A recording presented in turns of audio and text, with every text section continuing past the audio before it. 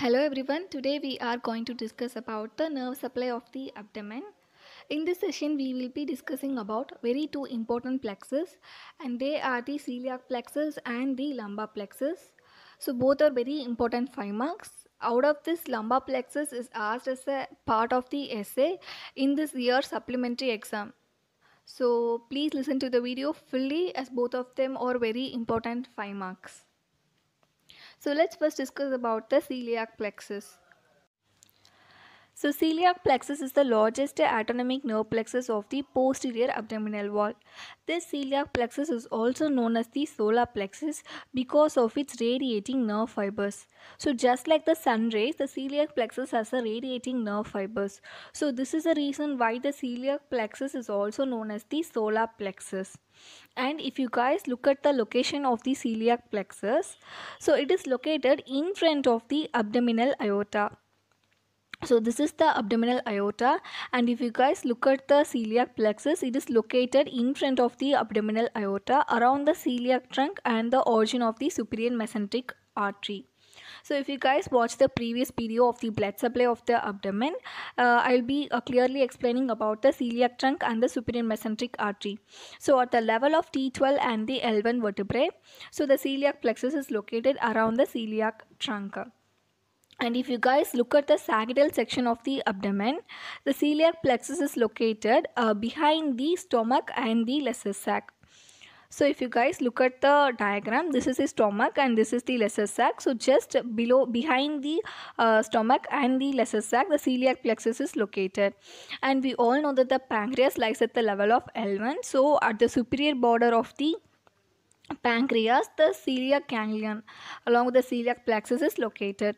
So this is about the location of the celiac plexus. So it is situated in front of the abdominal aorta at the level between T12 and L1. It is just above the superior border of the pancreas and behind the stomach and the lesser sac. And if you guys look at the formation of the celiac plexus, it is formed by two celiac ganglions and numerous nerve fibers. So this is how the celiac plexus is formed. So the celiac ganglion in turn has two parts, large upper part and the small lower part. So this is the diagram of celiac plexus. So this is the celiac ganglion.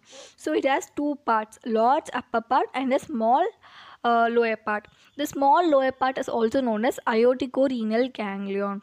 So if you guys just look at the celiac plexus, it is made up of two celiac ganglion and nerve fibers. So celiac ganglion in turn has two parts, large upper part and small lower part. And if you guys look at the nerve fibers, there are three sets of nerve fibers in the celiac plexus, and they are the sympathetic fibers, parasympathetic fibers and central visceral afferent fibers. So we are going to discuss about each and every fibers briefly. Now about the sympathetic fibers. The greatest splanchnic nerve, which arises from the thoracic 5th to 9th ganglion, it joins the upper part of the celiac ganglion. While the lesser splanchnic nerve, which arises from the thoracic 9th to thoracic 11th ganglion, it joins the lower part of the celiac ganglion, that is the aorticorenal ganglion. So these fibers arises as a preganglionic fibers and synapses in the celiac and the aorticorenal ganglion, and then it leaves as a postsynaptic fibers from the ganglion. So this is all about the sympathetic fibers. For the sympathetic fibers, you have to remember the splanchnic nerve. Sympathetic for splanchnic nerve, greater splanchnic nerve and the lesser splanchnic nerve. Let's move on to the parasympathetic fibers. The parasympathetic fibers contains the vagal fibers derived from the posterior vagal trunk, which will be containing both the right and left vagus nerve. As we all know, the parasympathetic fibers represents the vagal fibers, and the central visceral afferent fibers or the sensory phrenic fibers, which reaches the plexus along the inferior phrenic artery. So this is all about the three sets of fibers. Sympathetic, which contains the greater splanchnic and the lesser splanchnic nerve. Parasympathetic fibers, which contains the vagal fibers from the posterior vagal trunk, which contains both right and left vagus nerve. And the central visceral afferent fibers, which includes the sensory phrenic fibers, which accompanies the corresponding artery, that is the inferior phrenic artery. This is all about the fibers. And now let's discuss about the branches of the celiac plexus. So now the celiac plexus gives off numerous secondary plexus which will be supplying the abdomen and also the gonads. So if you guys look at the branches, it gives off phrenic plexus for the diaphragm, hepatic plexus for the liver, left gastric plexus for the stomach, and splenic plexus for the spleen, suprarenal and renal plexus for the suprarenal glands and kidneys, testicular and ovarian plexus for the gonads, and finally the superior mesenteric, inferior mesenteric and intermesenteric plexus which will be distributed across the corresponding arteries. So these are the branches of the celiac plexus, and out of this hepatic plexus is the largest secondary plexus of the celiac plexus. So let's now discuss about the branches a little bit. First is the phrenic plexus. So most of the plexus accompanies the corresponding artery. So just like that, phrenic plexus is also accompanied by the inferior phrenic artery to the diaphragm and also receives 1 or 2 branches from the phrenic nerve. And hepatic plexus, which is the largest secondary celiac plexus, can be asked as an MCQ. And it is accompanied by the hepatic artery to the liver, gallbladder and the bile duct. So the parasympathetic fibers or vagal fibers will be motor to the musculature of the gallbladder and inhibited to the sphincter of the gallbladder. So remember, the parasympathetic fibers is inhibited to the sphincter of the gallbladder. Left gastric plexus, which will be accompanying the left gastric artery, and it provides sympathetic fibers which will be motor to the sphincter. And about the splenic plexus accompanies the splenic artery to the spleen, and the suprarenal plexus which will be anastomosing with the chromaffin cells of the adrenal medulla, and renal plexus which supplies the kidney and the upper part of ureter, and testicular plexus which will be accompanying the testicular artery. It supplies testis. In addition to testis, it also supplies the vas deferens and the epididymis. So just like that, ovarian plexus also accompanies the ovarian artery and supplies ovary. In addition to ovary, it supplies the uterine tube. And finally the superior mesenteric, inferior mesenteric and intermesenteric plexus. Superior mesenteric plexus located around the superior mesenteric artery and supply the superior mesenteric territory, while the inferior mesenteric plexus distributed to the territory of the inferior mesenteric artery. So as the name indicates, the intermesenteric plexus situated in front of the aorta between the origin of superior and inferior mesenteric artery. So intermesenteric plexus between the origin of superior mesenteric and inferior mesenteric artery, and it is continuous below with the superior hypogastric plexus. So these are all the branches of the celiac plexus. And then about the clinical anatomy part. So celiac plexus block. So it is the procedure used for pain relief from the abdominal conditions such as pancreatitis, Crohn's disease and more. So it is a pain relieving procedure. So what does this block will exactly do means, it prevents the nerve of the abdominal plexus from transmitting pain signals to the brain. So if you guys block the celiac plexus, then it blocks the nerves of the abdominal plexus from sending the pain signals to the brain. So it is a pain relieving procedure. So this is all about the celiac plexus. And now let's discuss about the lumbar plexus. So now let's discuss about the lumbar plexus. So lumbar plexus is formed within the substance of the psoas major muscle. So it is very important MCQ. It is formed within the substance of the psoas major muscle, and it is formed by the union of ventral rami of L1 to L3 nerves and the large upper part of ventral rami of L4 nerve.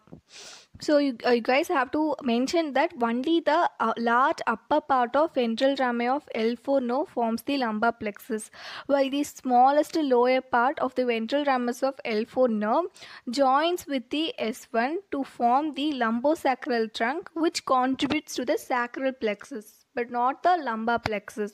So only L1, L2, L3 and L4. Out of this, only large upper part of L4 nerve involves in the lumbar plexus. Since the ventral rami of the L4 nerve forms a connecting link between the lumbar plexus and the sacral plexus, it is known as 𝗷𝗵𝗂𝗂𝗀𝗃. So it is also important for MCQ. So the ventral rami of the L4 nerve is also known as 𝗂𝗏𝒄𝒄 because of the reason it forms a connecting link between the lumbar plexus and the sacral plexus. The ventral rami of the L4 nerve, the upper part forms the lumbar plexus and the lower part forms the sacral plexus. So it's all about the introduction of the lumbar plexus. So now let's discuss about the branches of the lumbar plexus. So as I have told you guys, the lumbar plexus is formed by the ventral rami of L1, L2, L3 and L4. Some tweaks of subcostal nerve, T12 nerve, is also involved in this lumbar plexus. So first the subcostal nerve gives off a tweak to the L1 nerve, and now it divides into two branches, and they are the large upper part and a small lower part. The large upper part gives off two branches, and they are the iliohypogastric nerve and the ilioinguinal nerve. Okay, let me tell you again. The T12 nerve, which is a subcostal nerve, gives off tweaks to the L1 nerve, which divides into two parts, large upper part and a small lower part.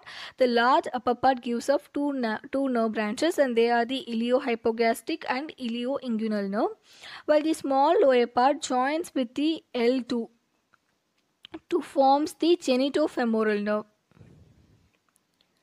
So the lower part of L1 with the L2 nerve forms the genitofemoral nerve.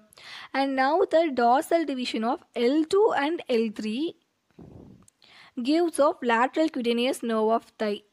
So dorsal division, remember, dorsal division, lateral cutaneous nerve of thigh is formed by the dorsal division of L2 and L3. Now let's discuss about two principal nerves of the lumbar plexus, and one is the femoral nerve and another one is the obturator nerve. These two are the principal branches of the lumbar plexus. The L2, L3 and L4 gives off joints and gives off two divisions, dorsal division and the ventral division. The dorsal division forms the femoral nerve, while the ventral division forms the obturator nerve. So the L2, L3, L4 together joins and gives off femoral nerve and the obturator nerve. And also another nerve, which is the accessory obturator nerve, is formed by the ventral division of the L3 and L4 alone, not L2 involved. So obturator nerve L2, L3, L4, while the accessory obturator nerve only L3 and L4. So there are only two nerves formed by the dorsal division, and one is the lateral cutaneous nerve of thigh formed by the dorsal division of L2 and L3, and another one is the femoral nerve, which is formed by the dorsal division of L2, L3 and L4. So remember the two dorsal divisions. Remaining every nerves, ilioinguinal, iliohypogastric, genitofemoral, obturator and accessory obturator nerve, are formed by the ventral divisions. Okay, so this is all about the branches of the lumbar plexus. So we can also remember the branches name by a mnemonic, igloo for all. So not this igloo, just remember the spelling alone. Igloo for all, which represents the branches name, and they are the iliohypogastric, ilioinguinal, genitofemoral and lateral cutaneous nerve of thigh, obturator nerve, femoral nerve and accessory obturator nerve. So also remember the root values, which can be asked as in a part of the MCQ. And very important MCQ is only two nerves, and they are the lateral cutaneous nerve of thigh and the femoral nerve are formed by the dorsal division, while the remaining will be formed by the ventral division. So this is about the branches I have already mentioned in the diagram. So please remember the diagram. The diagram will be sufficient to answer the lumbar plexus. And now about the iliohypogastric nerve. So iliohypogastric nerve is a cutaneous nerve that supplies the anterior abdominal wall in the hypogastric region. As the name indicates, the hypogastric region. So iliohypogastric nerve is a cutaneous nerve that supplies the anterior abdominal wall in the hypogastric region and skin of the gluteal region. And now about the ilioinguinal nerve. So ilioinguinal nerve has two innervations, and they are the motor innervation, which supplies the internal oblique and the transverse abdominis muscle, while the sensory innervation to the skin of the medial aspect of the thigh, and also to the root of penis and scrotum in males, mons pubis and labium majus in females. For the ilioinguinal nerve, we have to remember both the innervations. Motor innervation to the internal oblique and transverse abdominis muscle, and sensory innervation to the skin of medial aspect of the thigh. and the root of penis and scrotum in males, mons pubis and labium majors in females. And for genitofemoral nerve, as the name indicates, it has two branches, genital branch and the femoral branch. The genital branch supplies the skin of mons pubis and labius majors in female, and the cremaster muscle and scrotal skin in males. Femoral branch directly supply the skin over the femoral triangle. As the name indicates, it supplies the skin over the femoral triangle. So the genitofemoral nerve. So femoral branch of genitofemoral nerve supplies the skin over the femoral triangle is asked as a MCQ. So remember that femoral branch of the genitofemoral nerve, not the genital branch. Just only the femoral branch supplies the skin over the femoral triangle, while the genital branch supplies the skin over the genitals. And now about the lateral cutaneous nerve of thigh. As the name indicates, it supplies a cutaneous innervation to the upper lateral aspect of the thigh, and the two principal nerves, and they are the femoral nerve and the obturator nerve. We will be discussing the femoral nerve and the obturator nerve separately in the lower limb part. But now remember that the femoral nerve, which is a nerve of the lower limb, it supplies the anterior compartment of the thigh, while the obturator nerve is a nerve of the medial compartment of the thigh. And the accessory obturator nerve is present in only 30% of the subject, and it provides communicating branch to the obturator nerve, especially the anterior division of the obturator nerve. As the name indicates, accessory obturator nerve helps in providing a communicating branch to the anterior division of the obturator nerve. So now let's discuss two important MCQ about the lumbar plexus. All the statement about the lumbar plexus are correct except, so you have to find the wrong statement about the lumbar plexus. So option A, it is formed by the ventral rami of the upper four lumbar nerves. Yeah, it is correct statement because it is formed by the ventral rami of L1, L2, L3 and L4. It lies within the substance of psoas major muscle. This is also a correct statement about the lumbar plexus. It communicates with the subcostal nerve, which is the T12 nerve. This is also a correct statement.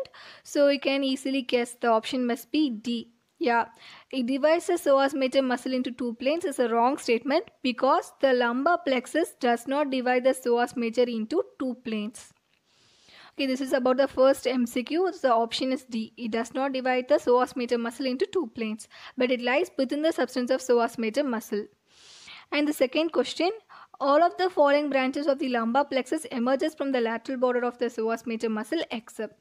So I forgot to mention you this, only obturator nerve and the accessory obturator nerve emerges from the medial border. So remaining all other branches emerges from the lateral border of the psoas major muscle. So the iliohypogastric nerve, ilioinguinal nerve, genitofemoral nerve, lateral cutaneous nerve of thigh, every other nerves emerges beneath the lateral border of the psoas major muscle. Only the obturator nerve and the accessory obturator nerve emerges beneath the medial border. So in the option, the obturator nerve will be the answer because it does not emerges from the lateral border of the psoas major muscle. So thank you for listening. This is all about the lumbar plexus and the celiac plexus. Hope you guys understand well. Thank you.